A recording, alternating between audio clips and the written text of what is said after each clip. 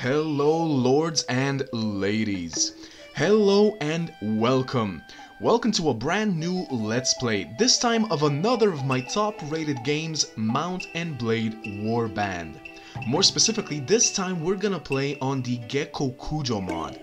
Now for those of you who might not know what Mount & Blade is all about, Mount & Blade is, in essence, a medieval simulation, at least in the vanilla version.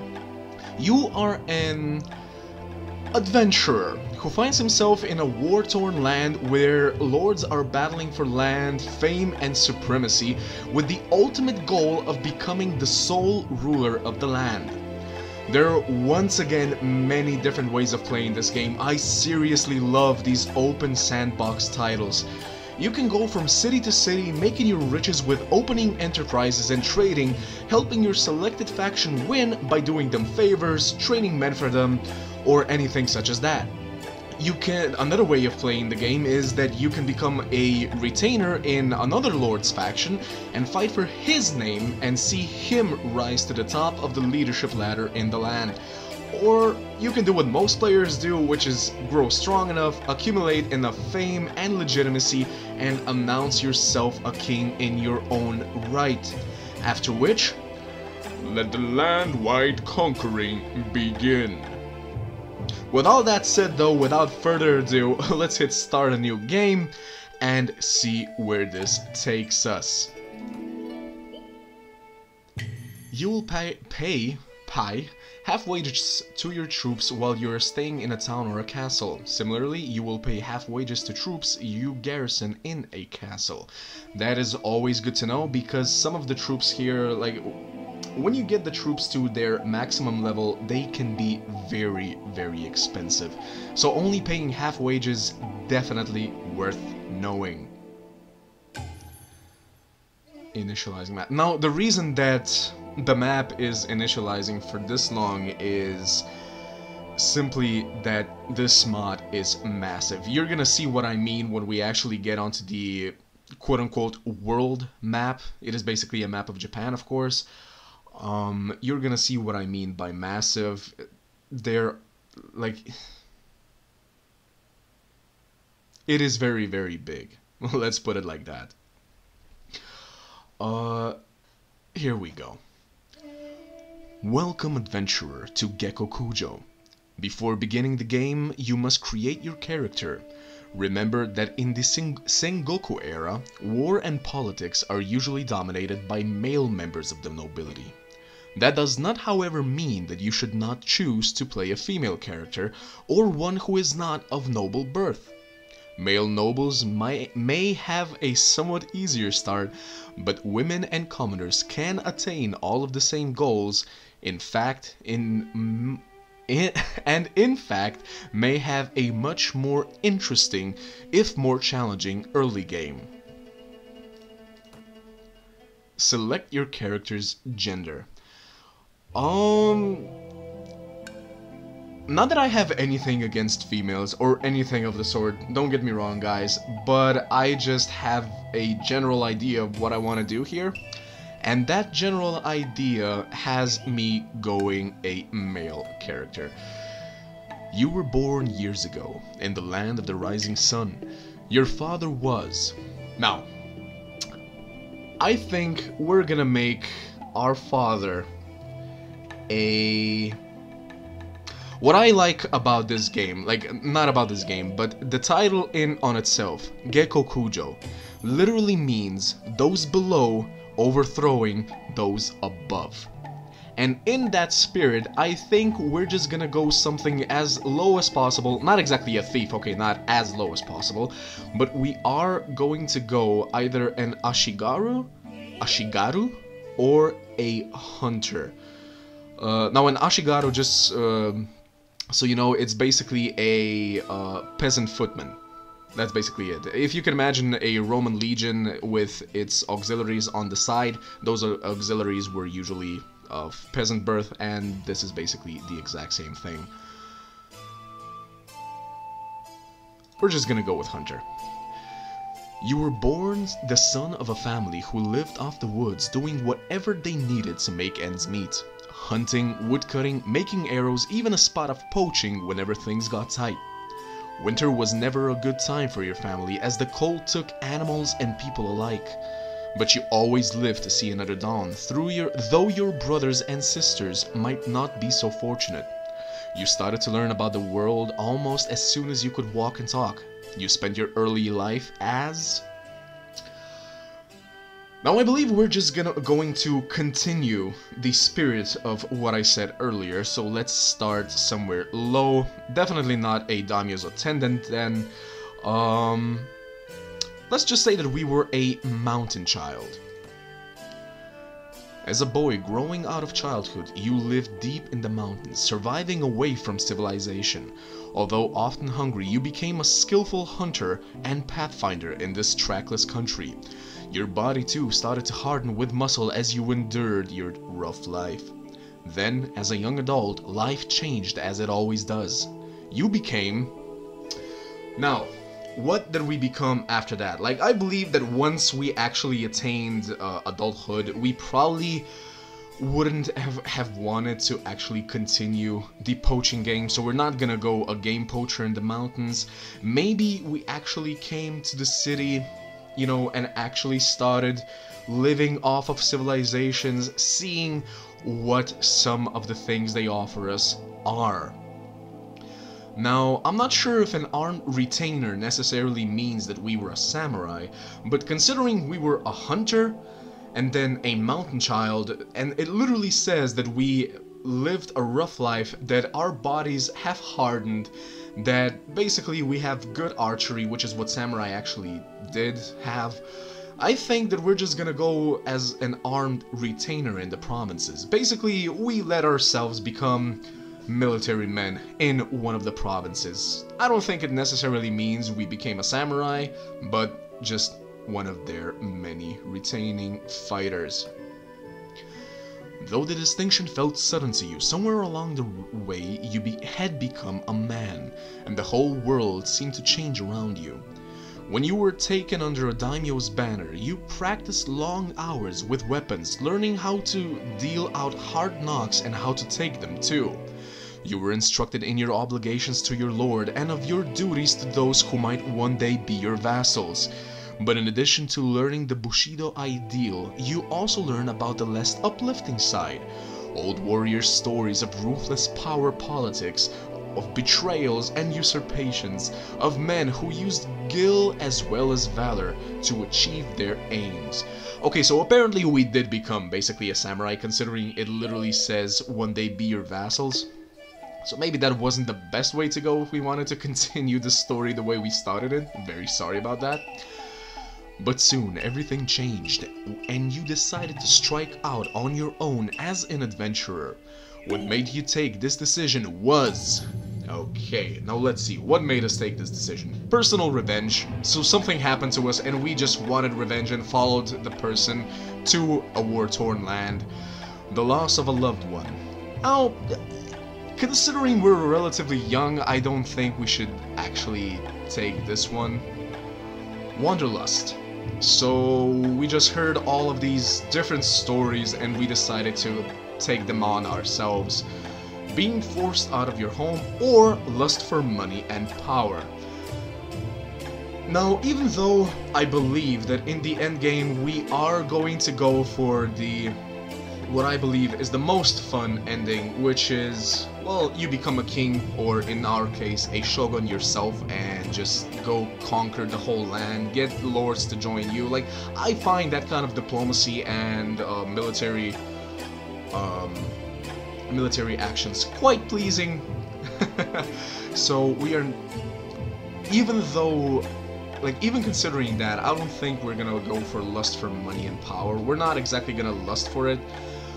But I believe that being forced out of your home, basically, the way I imagine it, we did something wrong, or simply our lord died, somebody came to us and told us, get the hell out of here, you're not wanted here anymore. So being forced out of your home, I believe, is the best way for somebody to strike out as an adventurer. Basically, you have no other choice. So being forced out of your home. Only you know exactly what caused you to give up your old life and become an adventurer. However, you know you cannot go back. There's nothing to go back to. Whatever home you may have had is gone now, and you must face the fact that you're out in the wide, wide world, alone to sink or swim. And we're gonna make sure we swim. Become an adventurer and ride to your destiny. Here we go. What will this game's saving policy be? Realistic, no quitting without saving, or allow me to quit without saving. Now, usually, guys, I do play this on realistic. Like, I've never used the save function.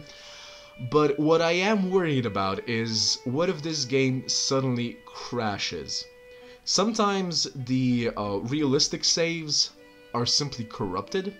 Either that, or I don't know, something happens with my recorder, maybe my hard drive becomes too full and it simply stops recording.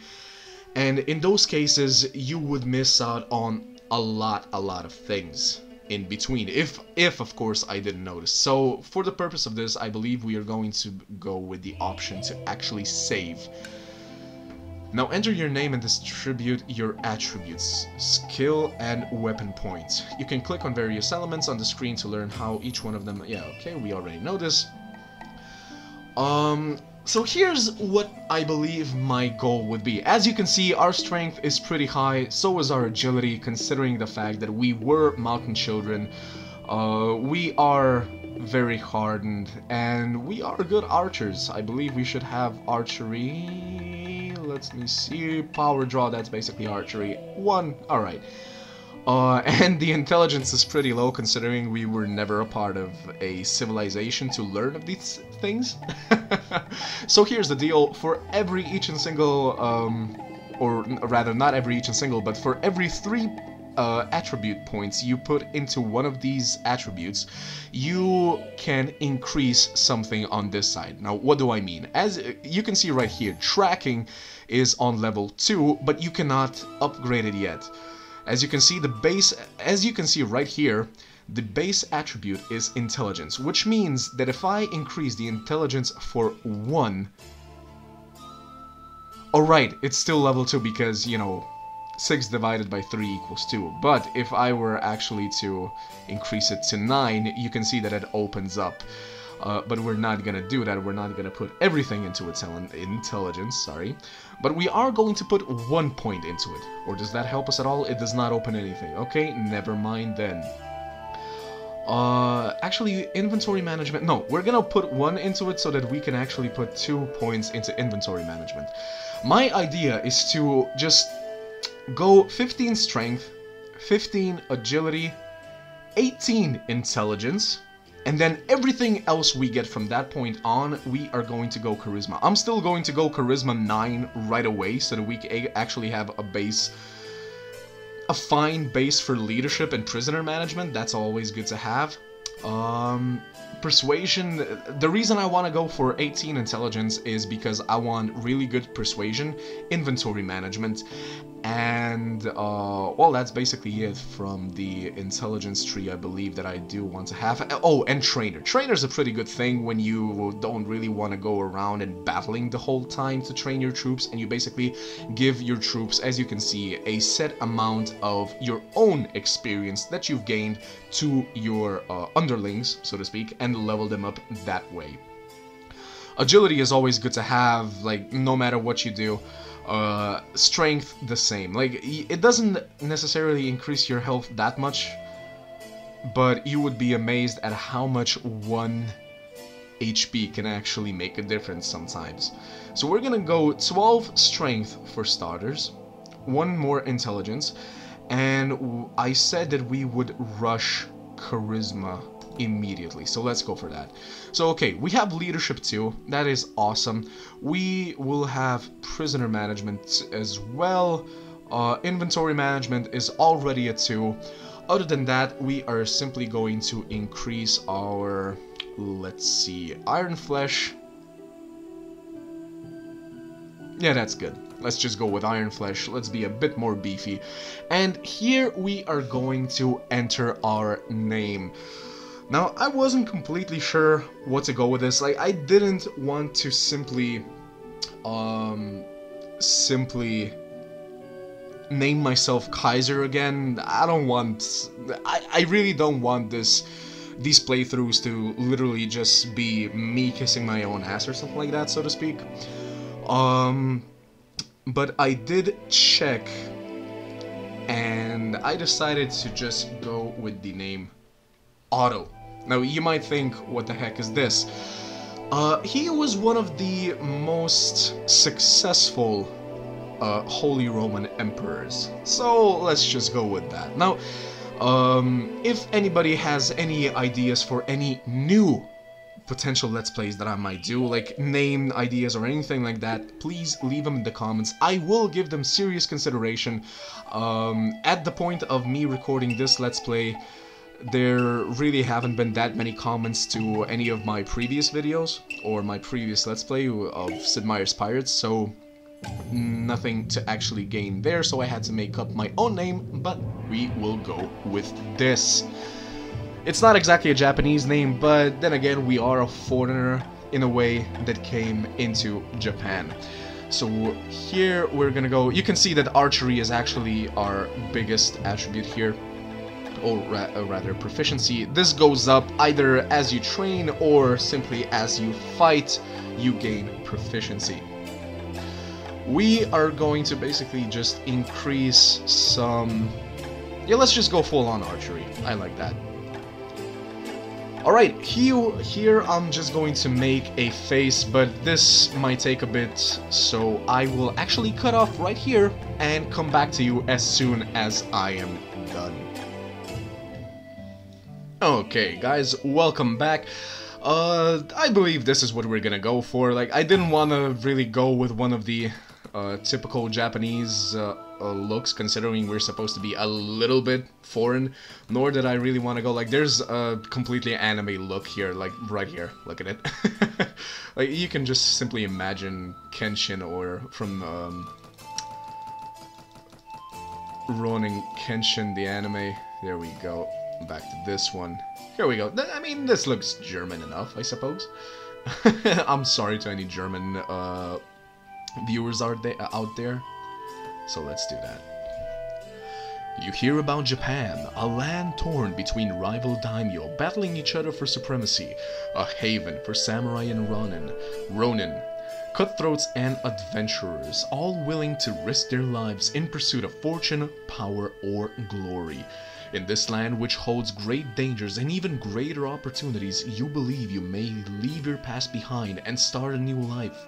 You feel that finally you hold the key of your destiny in your own hands, free to choose as you will, and that whatever course you take, great adventures will await you. Drawn by the stories you hear about Japan and its provinces, So let's see, join a caravan to Tsu in Ise province, join a caravan to Hirosaki in the far north, join a caravan to Niigata in the Echigo province, take a ship to Edo in the Kanto region, take a ship to Sakai in the Kinai region, or take a ship to Hakata in Kyushu.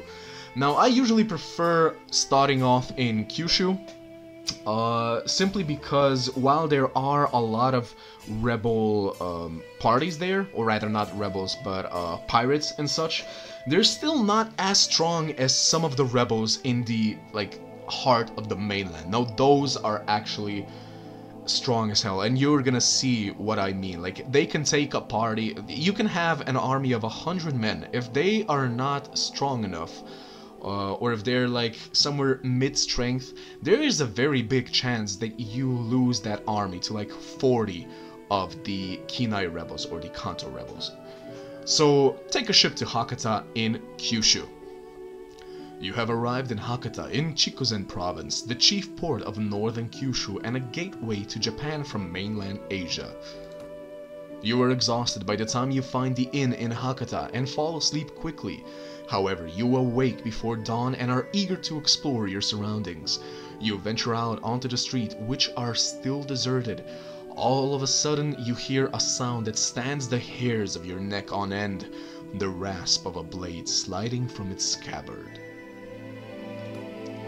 So here we go. Let us see what weapon it actually gave us. I believe that because we chose to be a retainer in the provinces, it actually gave us a... I believe this is a wakizashi? I don't think it's a katana. It seems kind of short for that. No, actually it is a katana. There we go. Japanese major, not knowing which weapon I'm holding. I believe that's the... yeah, that's the merchant. Are you alright? Well... I guess you're alive at any rate. I'm not sure what we can say, that we can say the same for the Ronin. That's one less murderous maniac to trouble our streets, although the gods know he might not be the last. Anyway, maybe you can help me with something. Let's talk more inside. Out here, we don't know who's listening. I don't know why I'm giving this guy this kind of accent, but I'm kind of liking it. The merchant takes you to his house. Once inside, he stands by the door for a while, checking the street, and then finally, convinced you have not been followed, comes near you to speak. No, he does not. I have to go to him. Saburo. Now, let me explain my proposition. I have tried to live my life while ignoring the samurai, even in these turbulent times. I figured that if I kept my head down, none of their plots or wars would affect me. I was wrong. They killed my brother. Minamaru. He was a hothead for sure. Maybe he showed disrespect to a haughty lordling. I don't know what actually happened, but it doesn't matter to me whether he brought it upon himself or not.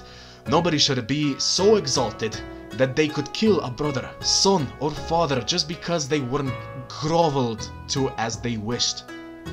This is no way for the rest of us to live. My other brother, Horembo, tried to investigate the murder, but he's disappeared since. I originally feared the worst, but I've just come across a rumor that says he's still alive, as a captive. So here's what I ask of you.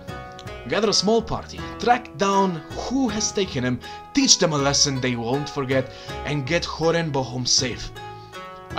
In return, you'll earn my eternal gratitude and a large sum of money. What do you say? I like the money. Though I did say we're not gonna lust for power and money, didn't I?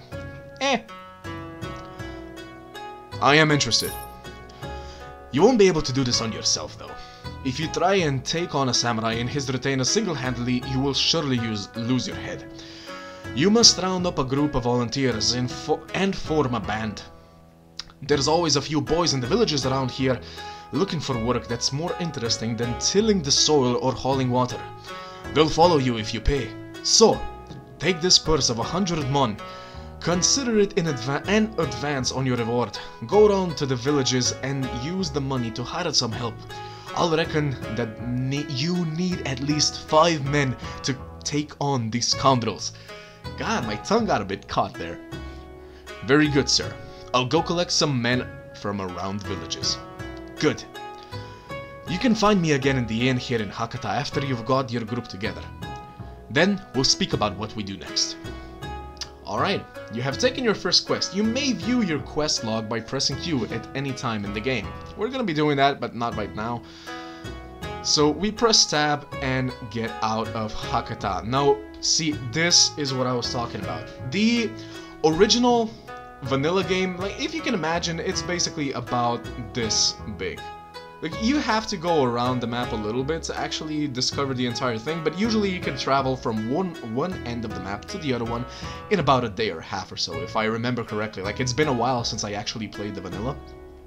But when you're playing this mod, this is the size. Like, it's massive. It takes forever to get from one end of the map to the other one. Like, I have not timed it yet, but I believe that I've gone for like 7 days or like a whole week and I still didn't make it to the other side. So you'll see what I mean when we take a few quests or something like that. So what do we have here? Looters right at the start. We're not gonna go that way then. You're now viewing the world, the overland map. Left click on the map. Yeah. Alright, let's go to Itoshima. And get some men, just like he ordered. See, I wasn't paying too much attention and I didn't see those 4 looters actually came all the way to us. This is a robbery, eh? I'm giving you one chance to hand over everything you got or we'll kill you, understand? I'm not afraid of you. Come at me. Now, the only reason I gave this guy that kind of accent is because of the way that even the text was written. So let's go. You have 1 troops fit for battle against their 4. Charge the enemy. Now, can I take these 4 on my own? Hopefully I do, because I don't really want to waste any time being a captive. Where are they? Is that them? Yeah, that's them. Okay. So, we don't really have any armor or anything, but we do have a katana, which is much better than just having a cleaver or something like that. Wow, they're throwing rocks at me, I believe. Yep, they are. Okay. So let's go. There we go. First one down. Block that. Kill him. Block. Just an overhead. There we go. Usually if you go for the head, it does more damage. But since we have no strength yet... Yeah, there we go. Okay, we just poked him with that. There we go! So we made it! I like how my hands are actually... and the katana as well are actually bloody. Oh, my face as well. Wow! We look like we just... Well, we look like we just killed somebody. Brutally killed somebody. Alright, so Rusty Kama, we'll just take everything they have. Like, considering we have nothing on our head yet, this will help. It does make us look kind of stupid, but hey. Kunai, Kama, no, we have a katana, so we don't really need any of that. Like, maybe we'll take the stones so that we have something to throw at the enemy before they get to us. But we actually got 63 more mon. So let's see, if I remember correctly, in order to recruit volunteers, yeah, it's 10 mon per recruit, so we potentially can recruit 6 more people thanks to that fight. Now, I'm hoping those looters are not still here. They don't appear to be. Excellent, so let's... It doesn't help that they're not there because nobody's actually willing to join me. That's very nice. Chikushino. 2 villagers. Yeah, we'll take them. Wait, did it say collect 5 men? Okay, so 5 men isn't enough. We have to collect 5 men. Meaning, let's head to Kitakyushu. We're gonna steer clear of those guys, these guys as well. I mean, though we just saw that we're perfectly capable of taking a few down. No, wait, I wanted both of those. Thank you. There we go. So we have 7 men. Wait, let me actually check something. Options. Damage to player normal, damage to friends normal. Yeah. Okay, I just wanted to make sure that I'm not playing on, like, the easiest mode, which is literally you and your friends get only a quarter of the damage that your enemies sustain. Basically, if you can imagine God mode, they can do almost nothing to you while you just kill everybody. And that's not really the most fun way to play this. He said we'd meet at the inn, so let's go. Slaver, merchant... Oh, we don't need you guys yet. Okay. Excellent. You have hired enough men to take on any country's samurai, especially if they don't know you're coming. Now, travelers entering Hakata have told us that there is one waiting outside of town, with a small group of retainers. I picked at them myself, and I am certain that this one is employed by the same people that took Horembo, that hunt him down and defeat him, and make him disclose the location of his master. Very well, I will capture this samurai. Now, just to explain what these guys are. Slavers, just as it says, like, you basically can... when you capture enemies in fights, you can actually sell them to slavers. And, I mean, somebody apparently is willing to pay ransom for them. And you actually get quite a lot of money in some cases, depending on what the rank of the soldier actually is. So far we've only killed our enemies, not really knocked them out, so we don't really know. I mean, you guys probably don't really know what it looks like to ransom someone. Who are you? Why are you talking to me? I've been looking for you. Tell me who your lord is and where he lives, and I will let you go. Are you serious? You just told me that you wanted to die. We shall see who dies today. You've encountered a samurai traveling party. You have 7 troops fit for battle against their 4. So let's charge the enemy. Okay. Another thing I'll do is actually tell everyone to stay here, because I'm kind of curious. Are they going to come to us? They are. And I'm pretty sure that even these guys, or at least I hope, they have stones or stuff to actually throw at them as well. And I do as well. Do I? Hello? Yeah, I do, okay. I accidentally scrolled down, which basically, puts your sword away. Yeah. Learn where harm, yeah.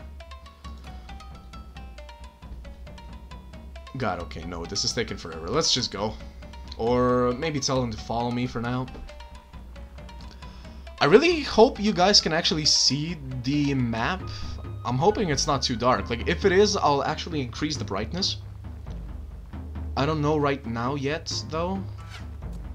Okay, so they have arrows. Not good. Because, yeah, for those of you that might actually be, who might actually know what the vanilla for Mount and Blade looks like, basically, in the vanilla, you can have shields. Historically, samurai did not have shields, and so nor will you in this game. So basically, all of your troops are shieldless, and so are you. So, actually trying to dodge the arrows and getting good enough armor to survive arrow shots and such is actually a very important thing here.